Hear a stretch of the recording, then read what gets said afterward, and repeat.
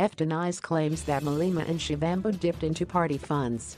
The EFF has poured cold water on claims made by former Central Command member Thembinkosi Rawula that party money was mismanaged by Julius Malema and his deputy Floyd Shivambu. Rawula made a number of claims about party finances in a public post on Facebook on Friday. "I have been the national leader, a Central Command team member of the EFF since 2014, and we have never had a financial report, and when occasionally we find courage to ask about it, we are chastised, treated with disdain, and threatened to be removed from Parliament," he wrote.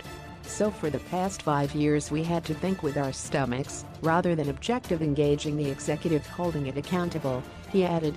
Rawula said money allocated to the party by Parliament could not be cashed in terms of Treasury rules, but alleged that Malema and Shivambu had used training providers who had inflated costs by 250% and creamed off 150% of the inflated costs.